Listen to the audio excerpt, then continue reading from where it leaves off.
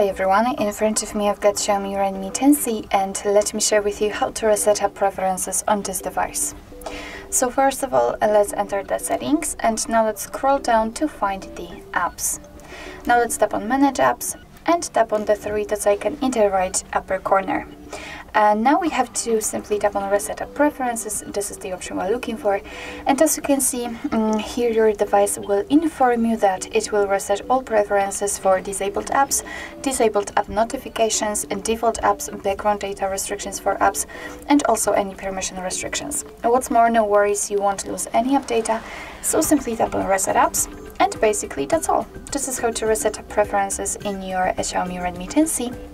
Thank you so much for watching. I hope that this video was helpful, and if it was, please hit the subscribe button and leave the thumbs up.